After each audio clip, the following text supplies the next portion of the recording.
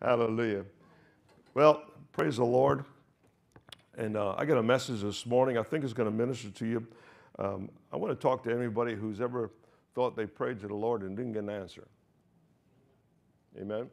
And you prayed real hard, you did everything right, maybe even fasted for 40 days and fell over faint, and still you didn't feel that your prayer got answered. Well, listen up this morning. I'm going to show you exactly what happened. Amen. Praise the Lord according to the Word. So if you got your Bibles this morning, I'm going to probably reference several scriptures. I want to talk about things, but the title of my message this morning is The Seed Form Blessing. Now, to let you in a little, my wife and I, my wife of 51 years coming up, praise the Lord. Never married anybody else, just her and I. We have a activity that we enjoy a lot as far as recreation. We scuba dive. Most of you know that. Now, tomorrow morning, I'm going to get up in the morning, probably around 5:30 or so. I'm going to get all my stuff ready. My gear will already be packed the night before. I'm going to load it all into the car. And my wife and I are going to get in the car tomorrow morning. And before the car even starts up or pulls out of the driveway, I'm going to say this little prayer. I'm going to say, Lord, thank you for keeping us safe. Keep everybody on the boat in safety also as we go ahead and enjoy it. I also thank him. I said, thank you for the opportunity to be able to do this and to go out and enjoy the underneath the ocean that a lot of people don't ever get the chance to see except by pictures. I said, I thank the Lord for that. And we say, thank you, Lord, in Jesus' name. And we go drive off, we set up. And now I'll get on the boat. I'll put all my gear on the boat. We'll get all set up. We'll go out there. And basically, when I get to the dive site, they'll tie the boat up and I'll step off the back and I'm in another world. And I'll come back safely. I've done this over 1,000 times. I've come back safely and here I am. The Lord answered my prayer, didn't he? But before the Lord can answer my prayer, I left out a whole bunch of stuff that has to happen first. I have to be prepared to make that dive. I have to be prepared. In other words, I have to have the certifications. They're not going to let me on the boat. I have to have all the things ready because the diving that Dianne and I like to do is deep diving. And we like to do wreck diving. So basically that takes an advanced certification and takes a certain preparation. Another thing I have to do, I have to own the equipment because the equipment is very important if you don't want to drown. Otherwise, it's no longer a dive, it's a funeral. Praise the Lord. So I have to have all this in preparation, and then the Lord watches over my safety just like I prayed. So he's assuming that I'm certified, I can do this thing, and I'm ready to carry out all the tasks that it takes. That means I've gone through all my classes, I've gone through all my schooling, I've done all the skills, I've done everything else. And I pick out equipment. The equipment I've set up just for myself. There's certain things I like, certain things I don't like. The equipment market is a moneymaker. So basically, I like certain kind of gear, like the certain kind of types of stuff, and I pick it all. It's all fits me. My equipment is personal to me. What are you saying, Pastor? I'm saying that the fact is a lot of times what you think is not answered prayer is probably a lack of preparation. I just throw that in there for yes, but this is what I want to talk about this morning. Most of the time, our greatest prayers are answered in seed form. Understand that. Because we're not looking for seed, we say the prayer goes unanswered. How many know, I said this before, I says, God wants to co-labor with us in about everything we do. Matter of fact, it's not about what we do, it's about what he tells us to do. He comes in and gives us, and then we carry that out, but he does it in such a way that he wants to co-labor with us. And that's what you got to understand. So a lot of times it comes in seed form to give us a chance to grow in our ability to stewardship the answer as it comes in fullness. We must see the potential in the answer he gives us, or we will not take care of the answer properly. And therefore, we seemingly that God doesn't answer our prayer. Amen? In other words, I was sharing this last night with our harp and bowl ministry and the prayer and stuff we were doing. And what I shared last night, I said this way, I says, we pray, and I got this vision of what I want to see happen. I got this vision of this great big giant oak tree in my front yard. So I pray, Lord, I said, there's not an oak tree there because You'd be hard pressed to find oak tree in Key West anyway. But let's just use that for an example. Or a coconut tree, whatever you want, if that fits better to our environment. But let's go to the oak tree. Now I pray for God. I said I really want an oak tree. But when the answer, he says he answers my prayer, but instead of an oak tree, he gives me an acorn. How many oak trees are in that acorn? Well, there's just one. But when you plant the acorn into the ground and the oak tree finally grows, now how many oak trees do you have? It's innumerable, correct? A lot of times when we go to prayer, God wants to give us our prayer in seed form so that he can co-labor with us in the answer. But instead, we've learned from religion, all we want to do is sit back and God is this genie in a bottle, so to speak, and basically we want to lay out all the prayer and he's just supposed to make it happen. I can dream and I can wish, I can pray all day long. God, I want to be a scuba diver. I want to be a scuba diver. But if I never went through the preparation to do and the training to do that, you can sit and dream all day long. And that prayer will seemingly never come to pass when all the time God is saying, get certified, get your equipment, get ready to go. You're stepping into an environment that you don't normally live in, and so on and so forth. Now I can pray that prayer tomorrow morning when I leave the driveway. I say, thank you, Lord, for this opportunity. Because all the opportunities to become a scuba diver he has placed in front of me over the years. I've been diving since 1984, something like that, so we've been doing it for a long time. But the fact is way back then, we had to go through the process. People want to pray, but are we ready? Are we prepared to prepare ourselves for the answer? A lot of things we don't see the answer because we haven't prepared ourselves to have that answer. And in other words, we're not stewarding what God has given us. And I believe stewarding is the key to all the prosperity God gives us. Stewarding is absolutely the key. Not just wishful desires, but stewarding. Help anybody this morning? Anyway, praise the Lord. So how many of us, this is how the process goes. Basically, God speaks to us through his word, or he'll speak to us through prayer. And he'll drop in our heart the word.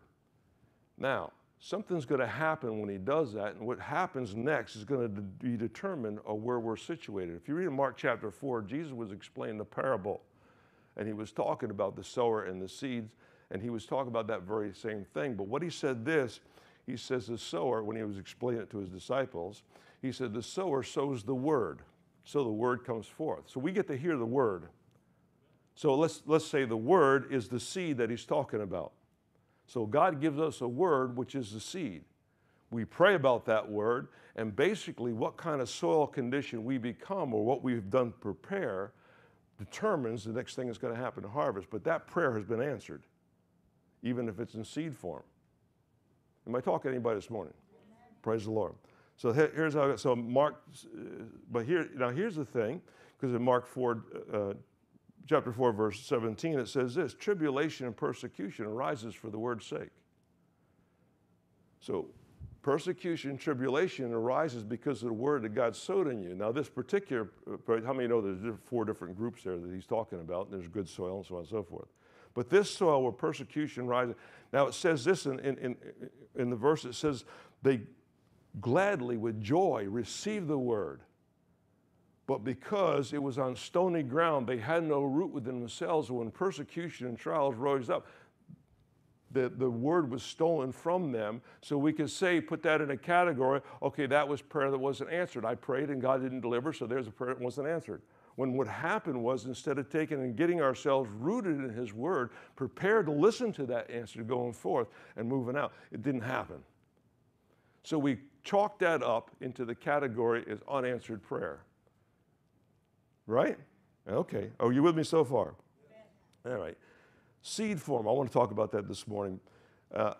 One of my favorite stories in the Bible is there's several, but in the Old Testament, I love the Old Testament because it's descriptive. I see a picture. I like the Old Testament. But it's 1 Kings chapter 18. That chapter talks about Elijah and Ahab. How many remember the story? The Bible says that Ahab, he was one of the most, up until that time, did more wickedness in the sight of the Lord than any other king of Israel before that. So he was a wicked king. So God sent Elijah, the Tishbite, to go ahead and begin to do two things to turn the country around. Okay, but also he was commissioned to call judgment down on the ones that were basically false.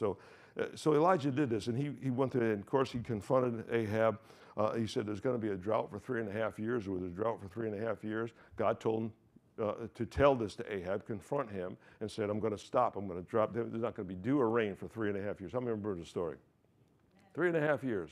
By the end of 3.5 years, God comes to him again in chapter 18, and he says, okay, you go tell Ahab now I'm going to cause it to rain. So you think this was a done deal. First of all, he says, tell him it's going to stop raining. It's not going to rain again. It was immediate. That rain shut off at that point. When Elijah mentioned the words out of his mouth as a prophecy to Ahab, that was it. It was done. Now, they had to wait 3.5 years to see what was going to happen if that word was true or not, right? So over 3.5 years, of course, what did God do? He provided for his prophet. He says, go to the brook Cherub. And he went to the brook Cherub. Well, because of the drought, the brook dried up, and he had ravens and stuff flying food to him. That was pretty cool. I kind of think it was, the food came off of Jezebel's table. Well, I kind of think it was. You know, the raven fly in, pick up one of those nice hot croissants or whatever, and fly right out to him. So, whatever happened. But God, all of a sudden the brook dried up. Here's what happens a lot of times in our Christian walk. We do what God tells us, and then the brook dries up. And then what do we do next? We don't have the next to that. So then what happens is, then God tells Elijah, he said, go to this woman. He said, I got to, well, she was a Gentile. Didn't matter. He did exactly what God said. And of course, he had the meal, the oil barrel that never ran dry.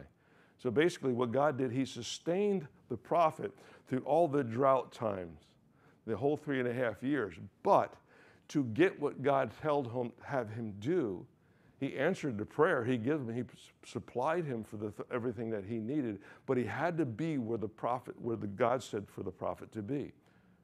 So if he said go eastward and go to the brook Cherub, and he said, I ain't going that way, there's nothing out there, I'm going the other way. Guess what? He would have missed the provisions. A lot of times we miss the provisions because we're not where God tells us to be. Well, God is everywhere. No kidding. But you're not supposed to be. You're supposed to be exactly where God has placed you. And the circumstance around it shouldn't be the one thing to move you. Amen? It shouldn't be. Praise the Lord. I laughed the first time God told me to come to Key West. I'm not from Key West. I was living up in Deerfield Beach, had a house a block in from the beach off of A1A. Life was good and everything was fine. Always went to church with my wife and kids, and all of a sudden he says, come to Key West. I said, you're joking, right? And I said, this has got to be the devil. He's just trying to get me to go the wrong direction. Of course, that argument never works. But anyway, I came to Key West, and basically, guess what? We've been 32 years, and God has always provided for us.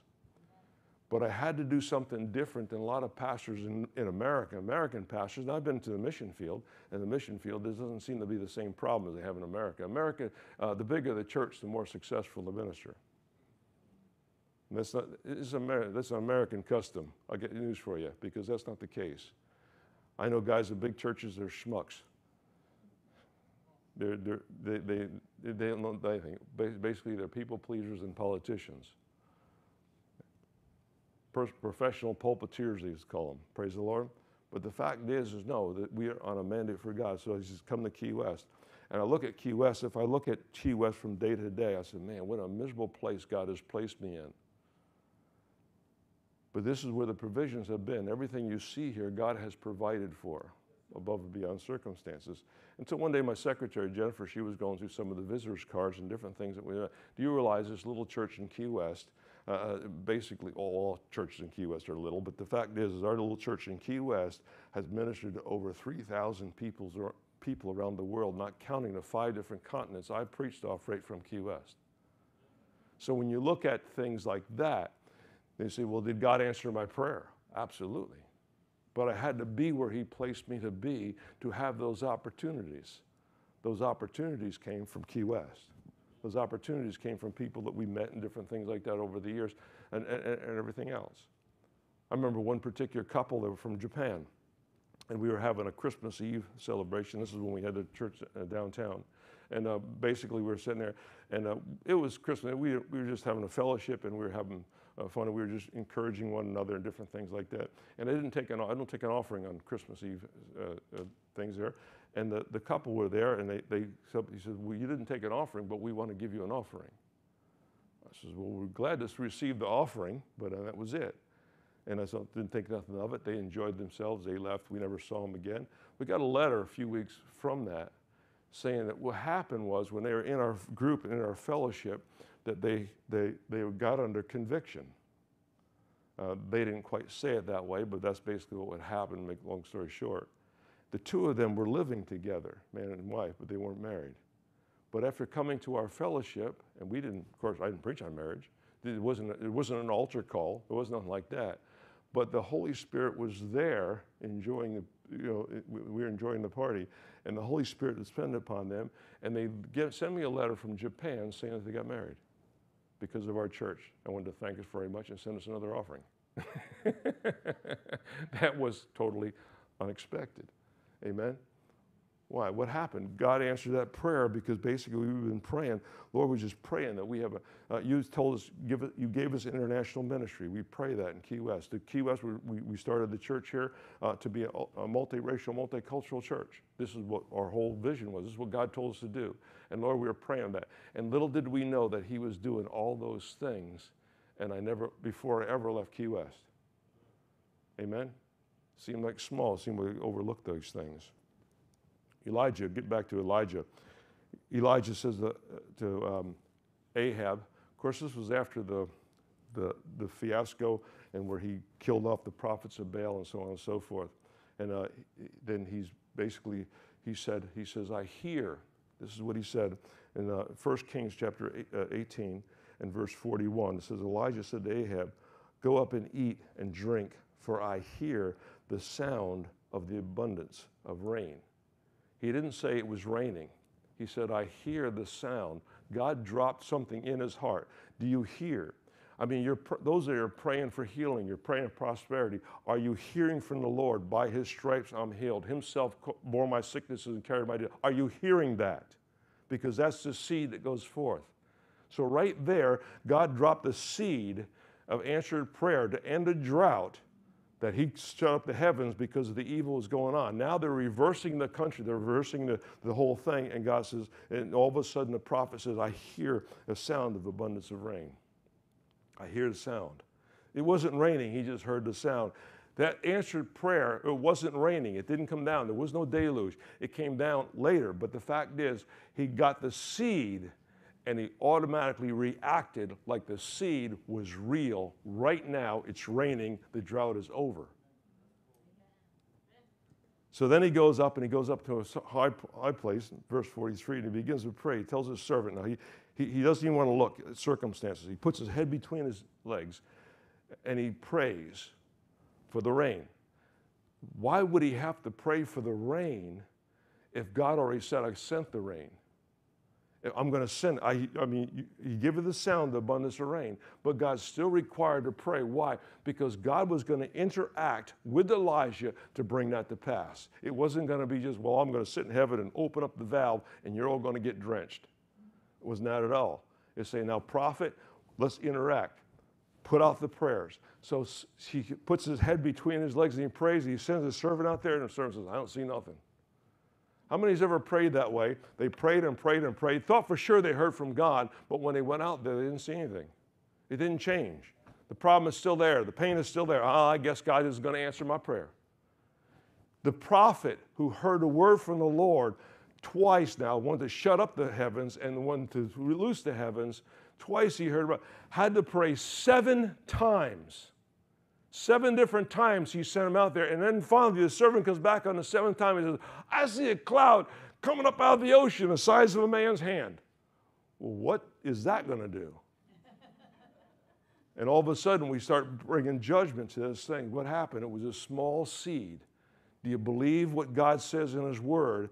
this small seed, the cloud the size of a man's hand, came in smaller than what we expect. I mean, we're looking for the skies to be black, but well, guess what? Elijah gets up and he runs. He said, it's coming, it's happening. He saw the small hand and a cloud the size of a man's hand, and he said, that's it, it's coming, it's happening, let's go. And he began, and it wasn't shortly after that, the sky turned black and he opened up the skies. What happened? Well, something happened because Elijah, when he went to that place and he was standing up against the prophets of Baal, you hear from your God, I'll pray to my God. And basically when they got done and the prophets of Baal couldn't produce anything to end the drought, Elijah did something unusual. Now, it wasn't unusual that he took the 12 stones to the altar, because all altars are made out of 12 stones for the 12 tribes of Israel, so on and so forth. But he straightened them out after the goofballs messed it all up.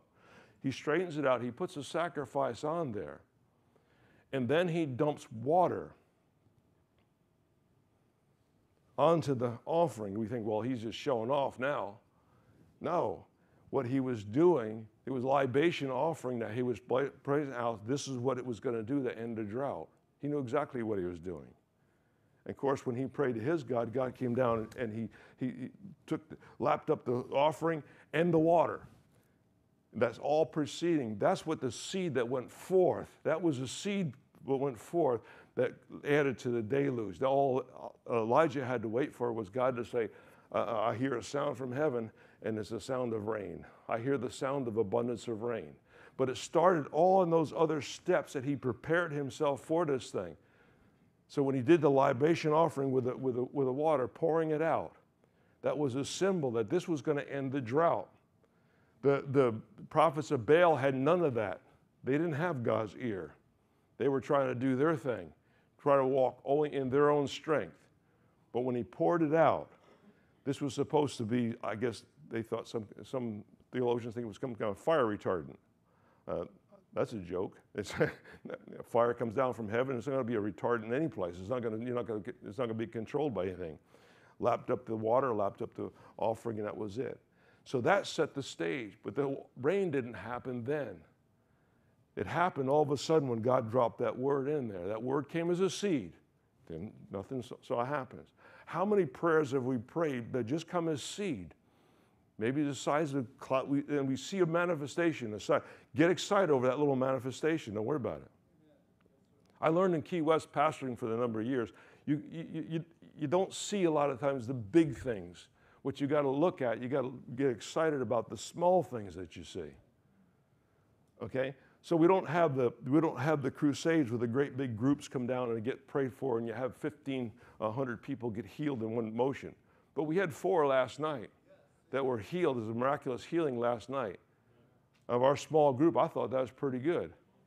Amen? That's more than just a seed. We're seeing a manifestation. So when you get excited about those things there, then you're setting yourself up. You're preparing for the next deep dive.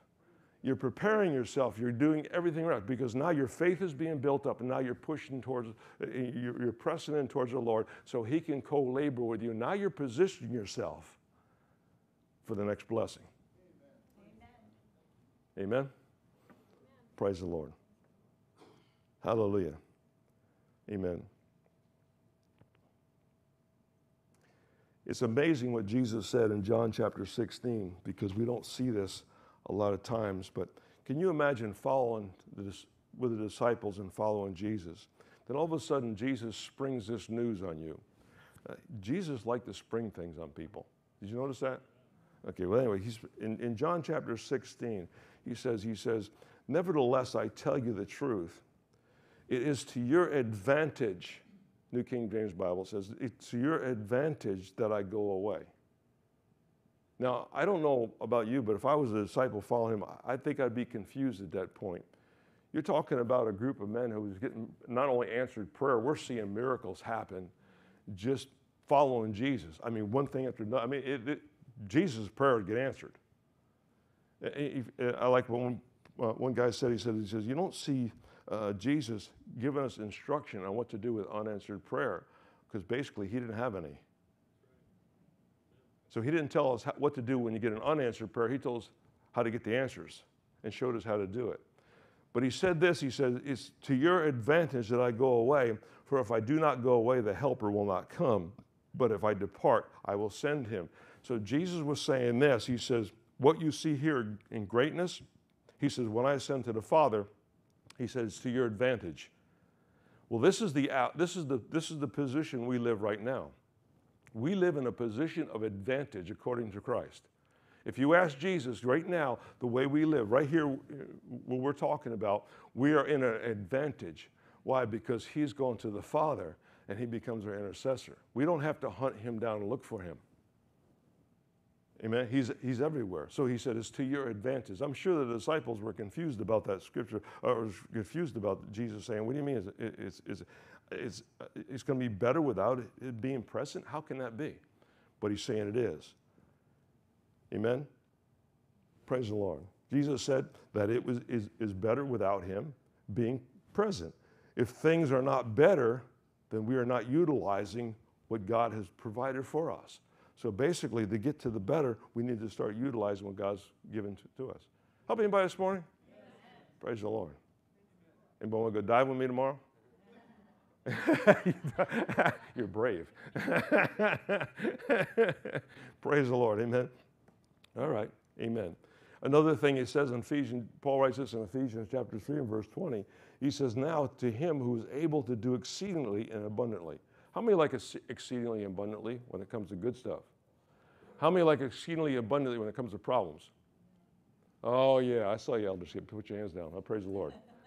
Yeah, we like that abundance when it's good, but we don't like that abundance when it seems to be problems. But he said to do exceedingly abundantly above all that we ask or think, according to the power, what? That works in God? The power that works in us. That's what it says, the power that works in us. So what happens is God's given us the power. Understand two things in there. Power comes through an encounter, authority comes through commission. You have both, power and authority through Christ. But the power of God comes into the encounter of God. Remember, I've been talking about this for a few months now. I said, we got to press into the presence of God. This is the most important thing. It's the most important thing. Let's press into his presence. Because without his presence, you're just going to go through motions. But when we can lean in to listen to the voice of God, when we lean into his presence and actually feel his presence when he comes in, it changes everything. It's a whole game change. It's a whole new day. Amen? But what happens is that power comes from the encounter with Christ. The authority comes from the commission of Christ. But the power comes from him. That dunamis power, it says in the Greek, the word dunamis, which we get the word dynamite, I guess some people say. But the fact is when we come into it's when we come into the presence. Now when we turn from the presence of God to go about and co-labor with him in what he's called us to do, now the power comes together and the authority is behind it. The power causes the miraculous, the authority runs off the devil. If you've ever seen a manifestation of the devil, that's not his best card, that's his last card. Whenever the devil manifests himself and shows himself, it's not the best day for him. It's the last. In other words, that happens right before he has to go. Praise the Lord. I just thought I'd give you that for no extra charge. Praise the Lord. The size of our problem matters little when we see the solution bigger. So can we see the potential in the seed to our answered prayer? Lord, I need to pay the rent. God, I don't have any money. I'm broke. I need to pay the rent. You go outside and you find $1 on the sidewalk. Thank you, Jesus. Do you see the rent money in that? Not in this town. I mean, you're talking $2,000 a month for a one-bedroom apartment. I don't see that. What am I supposed to do with this thing? Sow it. That's your seed. Sow it and see what happens. God comes in. If he can trust you with a little, he can trust you with the much. Amen? Praise the Lord. So I tell people all the time, be very thankful. How do we show thanksgiving? Be very thankful for what God has given you. Did God provide for you a car? I don't care if it's a piece of junk, it rattles and it'll fall apart. Clean and wax it keep it clean, keep it nice, keep it updated the best you can. Because the appreciation that we show God is taking care of and being a good steward of what he's given us. I've rented houses before. I own a house now, but I've rented a house before. No matter what house I ever rented, every landlord that I ever rented from was sorry to see me go, because I treated the house like it was my house, even though I was only renting. Amen? Why? Because it wasn't about the house. It was not about the landlord. The landlord thought they were just making money off of me, but all I saw was God's provision. God provided that for me, and to show my appreciation, to show my stewardship towards God, I took care of that house. We lived in one house rented for 9 years, and a woman never came out to see her house. She said, I'll take care of it. Mr. Robbins, don't worry about it. I'll take care of it. You need the air conditioner repaired? No problem. I'll call them up. She said, you'll do that? Yeah, no problem. I'll mow the lawn. I kept the place nice, just like it was mine. When we finally left after 9 years, she did cry. We had to go sometime.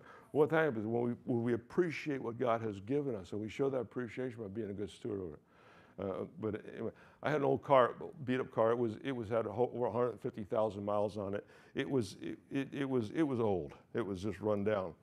I'd be out there in the driveway. I'd wax that car. I'd shine that car. Thank you, Jesus. That car. Praise God. And my dad said, it's the cleanest piece of junk in the neighborhood. So I don't care. It's my piece of junk.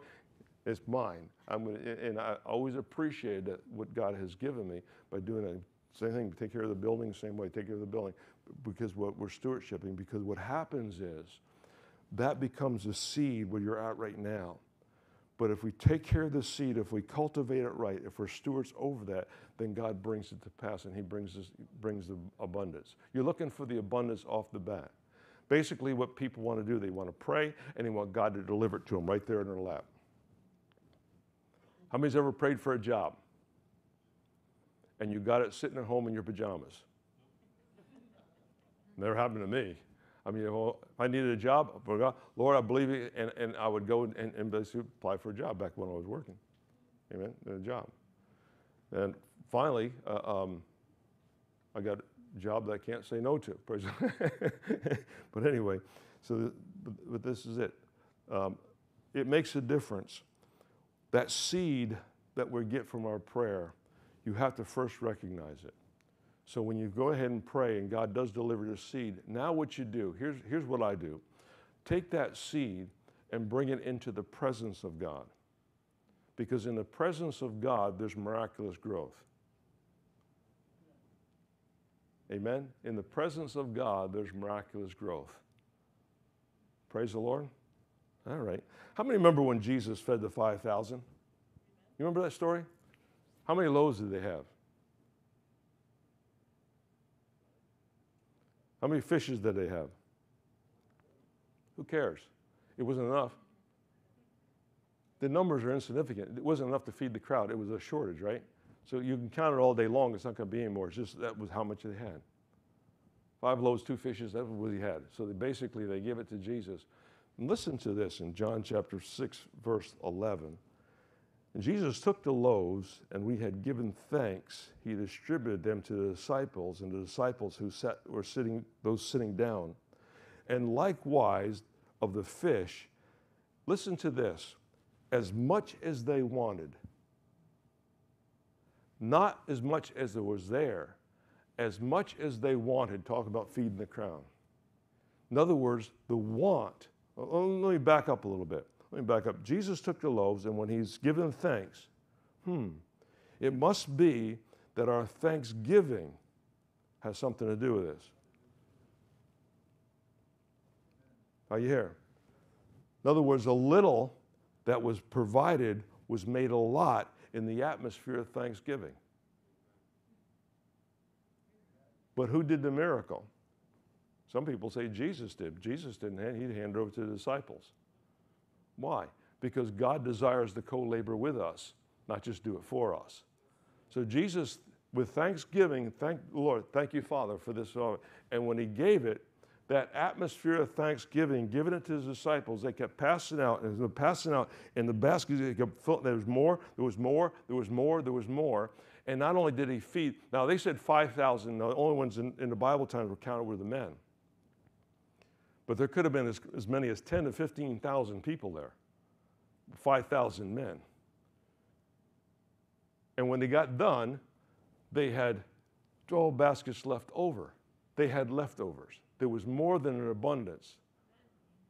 But if they looked at the small seed that was given to them, but Jesus took what was small, he takes what our ideas that seem to be small to him, but when we give it to him in the atmosphere of thanksgiving, it becomes multiplied. Now we see the big. Amen? But how many people will thank him? How many people will just grumble and say, I prayed and prayed and prayed, I fasted, I did this, and they talk about all their sacrifice, but I still didn't see anything. Maybe because they weren't looking for the seed, they were looking for the entire complete answer.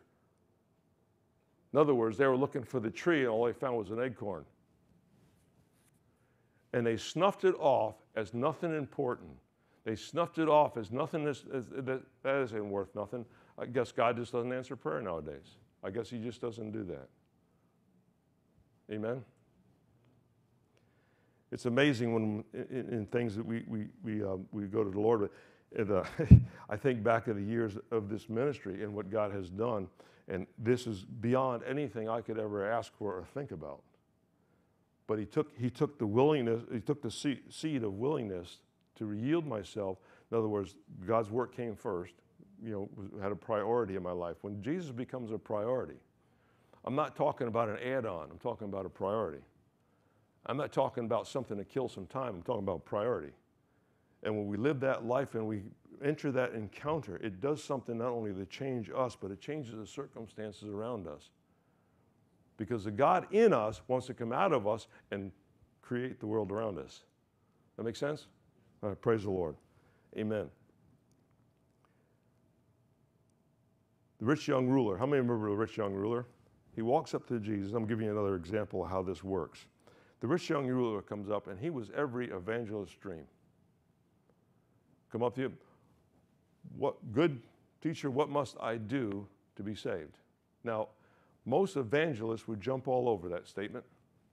Oh, well, let me go over here. We got 5 steps to this, 6 steps to that, 13 steps to this, and 4 steps to that. You do all that, and guess what? You're in. Jesus didn't do that. He said, once in a while, he questioned him. He said, why do you call me good? He said, none good but God. So, in other words, air in the conversation, but he's saying, you're saying I'm God? So the guy didn't say nothing. He says, do you know what the law says? Isn't this something that Jesus, instead of telling him what he had for him, he brought him back to the law. Why did he do that? Because he knew he was the completion of all the law. So why did he bring the guy back to the law? He brought the guy back to what the guy knows in hopes to build a momentum to bring him to what he wanted him to become. God does the same thing for us. He brings us first. He starts at what we know. In other words, he says, okay, he says, you do law. He said, well, I've done these things. Okay, now let's bring the momentum for the next thing. He said, take all your goods, sell all you have, you can come follow me. Look at the opportunity. Person-to-person contact with Jesus.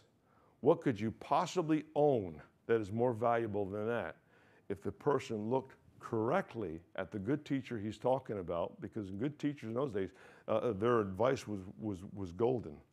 So evidently, he hadn't done what he said he did, but Jesus had to first bring him back to what he knew, and when he brought him back to what he knew, then he could bring him forward to what he wanted him to be. And it's the same thing with us when we go to pray. Where are you willing to jump? What's your jumping off point? If you say, well, Lord, I need a miracle. Good.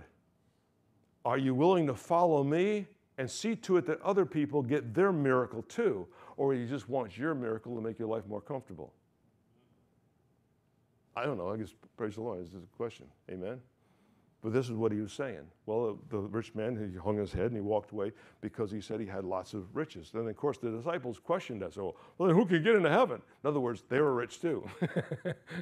I mean, who else can take off 3.5 years from their job and just follow Jesus around? You know, they had abundance. Of course, Jesus said that. But he said because of the riches, he said he could not get past what he owned to get something that was more valuable than what he could ever imagine. Amen? Praise the Lord. So what happened? Well, Jesus challenged them. So instead of Jesus coming and saying, Oh yeah, just follow me, and this will be okay. We'll, repeat after me this little prayer, and you'll be in the kingdom. He didn't do that. He didn't lessen it. Basically, he brought the guy back to what he should have known and what he should have been doing. And from there, let's launch out to what now can be. So when we pray, are we prepared to do the next thing that God wants us to do? Or are we just sitting there waiting to get our needs met? Because God wants to move beyond your needs. He wants to move beyond what you ask or think. Isn't that what the Bible says? Okay? And he wants to put his power within us to work through us to get these things accomplished. But what happened is, little did I know that when I said yes to the Lord, matter of fact, it came through several prophecies that I was going to be a pastor. And I didn't necessarily really want to be a pastor, but I said, this was the Lord. I trust the people. This is God. And of course, God lays it on my heart. Little did I know what that opened up 37 years later, or whatever it was. Little did I know what that was going to do. But now when I look back, and look at all the things that we've done and been accomplished and all the different countries that we've been to and all the things that my wife and I have done, it's amazing. Because not only did I take what asking God for my needs to be met, not only did I take my needs to be met, but God helped me meet other people's needs also. And the miracles that we've seen here and the different things here is minuscule compared to what I saw in West Africa, compared to what I saw in Chile, compared to what I saw in Guatemala. Okay, it's minuscule.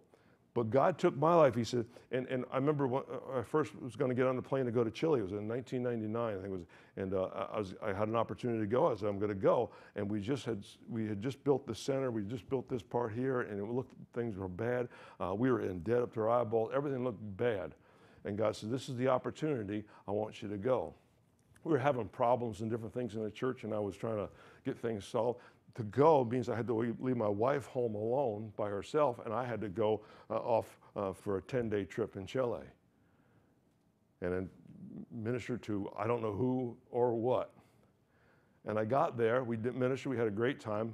We saw some miracles, we saw people who were laying hands, people praying, people were wonderful in Chile. And didn't understand a thing they were saying, but but they were great people.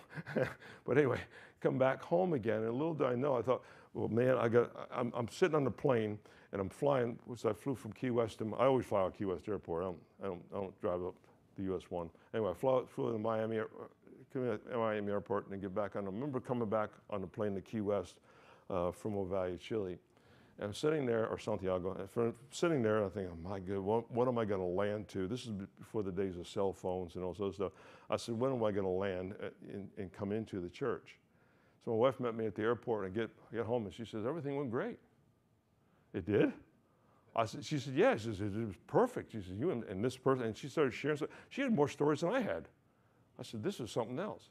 I says, I got the key to success. I just don't need to be here. And it happened in Chile twice. It took 2 trips to Chile. It happened to Chile, Guatemala, same thing. I come back and, everything's fine. Wow, man, this will get to a guy's ego. Man, I'll get back on the plane and go to another mission field. And it was 5 weeks in Africa the first time, 4 weeks the first time, 5 weeks the second time in West Africa. And I come home, and every time I come home, and everything's fine. I said, come on, you can't be fine. I mean, when I left, this person was on that person, this and that. And she said, no, she said, it's all taken care of. And God spoke to me one day. He said, what you have done, he says, you brought me into the mix. He said, you sown yourself, he said, and I've taken care of your home. So the more I went away, it seemed like the more the Holy Spirit showed up. I was starting to get on a bent to start going someplace else. I was looking for, but the fact is, it was it. But coming home, and this is what God does. When we sow what we have, we sow ourselves into things. He magnifies that, something fierce. It was wonderful. Not only did I have stories of miracles and stuff that God did in West Africa especially. West Africa to me was a cultural shock.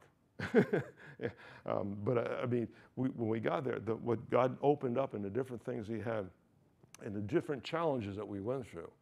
When I come home, I was exhausted, but the fact is when we did those things, we sowed ourselves, God took care of home. Maybe the key to answered prayer, the kind of answers that we're talking about, isn't so much of getting my needs met, Maybe it's what can I sow myself into so I can get involved in what God is doing, not just worried about what I need.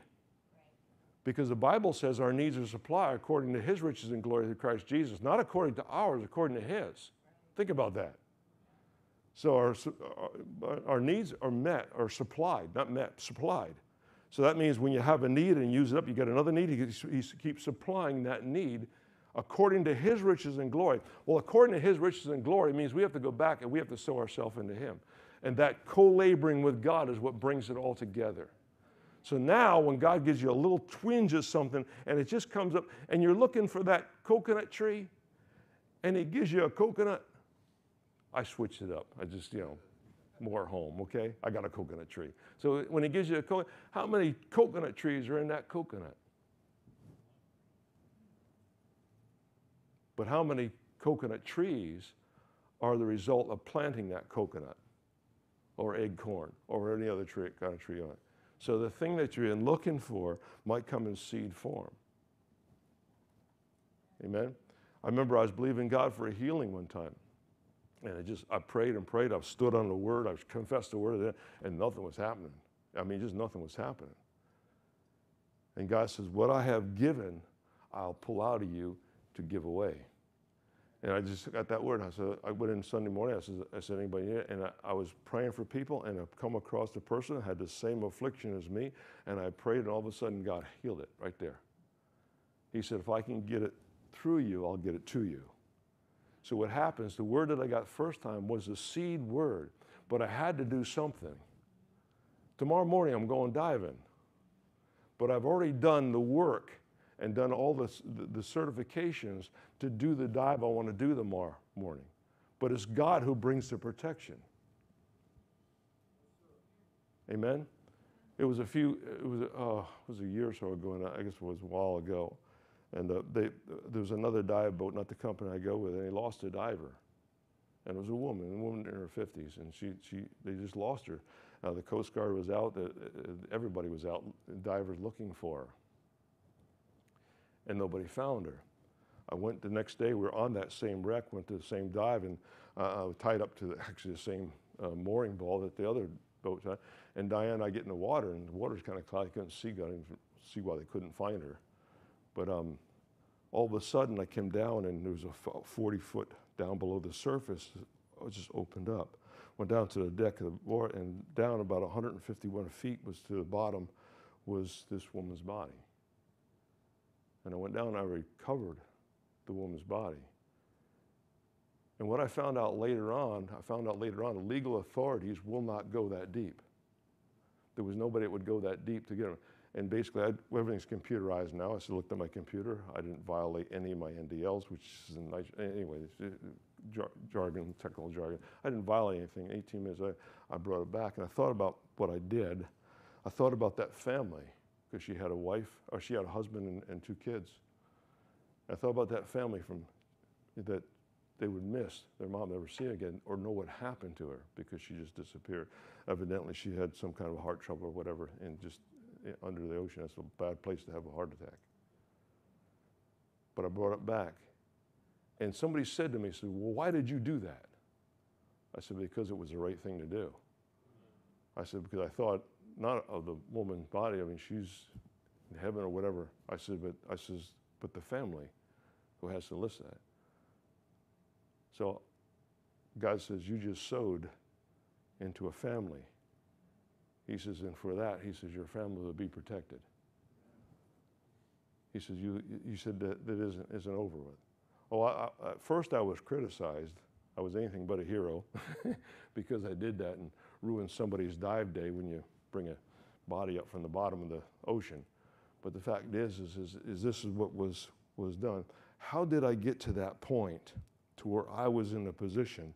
Nobody else saw this woman's body. Dianne and I, we both saw it together. I mean, it was like God just pushed back the ocean and opened it up to where she was very visible, very visible. I mean, I'm on my way down. The first dive, I'm on my way down. I wasn't looking for anybody. I figured they'd been looking for her from the day before, so they're all over, and then nobody could find her. The Sheriff's Department, the Coast Guard, I mean, they all. And the next day I get on the boat because I wanted to see exactly what we saw. The next day, didn't have those conditions. They closed right back up again. It was like a window of opportunity. And the Coast Guard, I see the Coast Guard talking to our captain. He was pointing to me on the boat under at the dock and pointing to me and said, "Oh, here it comes." I've messed with somebody's, but it didn't. They come up and wanted a report, and I had to fill out some papers and different things for that to happen. But the fact is I looked at that. First I saw, Lord, we bring peace upon the family. I'm down 151 feet. I'm looking at this woman, and I hit the power inflator on her BCD, and Baron started bringing her to the surface. And I said, Lord, all I could think of was a peace on that family. Those prayers there that are unselfish prayers for somebody else is what's bringing the seed to you, and it's what's fertilizing, cultivating that seed. Are you here? Can you see now why the devil wants us to be so selfish that all we think about is ourselves? And to be so self-centered that all he wants to think about is ourselves. Amen? Praise the Lord. Thank you, Jesus. I like what Jesus said in John. I'm going to close with this, but I like what Jesus said. He said in John 15, he says, I am the vine, the true vine, and my Father is the vine dresser.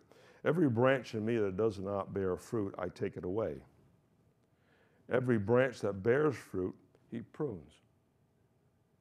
So how many here are bearing fruit? Be prepared to get pruned. So God takes away every branch that doesn't produce anything, but every branch that he does that produces fruit, his reward is pruning you. Is that a good one to leave at? I don't know. Praise the Lord. But anyway, I look for God's pruning. Praise the Lord. Is looking for anything else. Let's stand to our feet. Thank you, Jesus. Amen. At the close of the live stream, I'll go ahead and we'll pray for anybody that needs to be prayerful. I'll pray this prayer, and then we'll go ahead and close out the live stream, and I'll pray for any need at all you want. Come and see me or our leadership, and we'll just be glad to pray for you for whatever the need is. Praise the Lord. Father, we thank you this morning for the presence of God. We thank you for what you've deposited in us in the name of Jesus.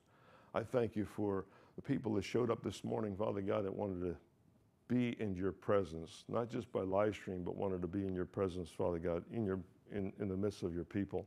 Where two or three are gathered in your name, your Spirit is in the midst of those who gather. We thank you, Father God, for your presence. We declare your presence to be here. Lord, and now anoint us that we can go ahead and lay hands and bless somebody else, Father God. Give this thing away that you deposit in us so it opens us up for more. In the name of Jesus, we give you praise. We thank you for it. And everybody, church said, Amen. Amen.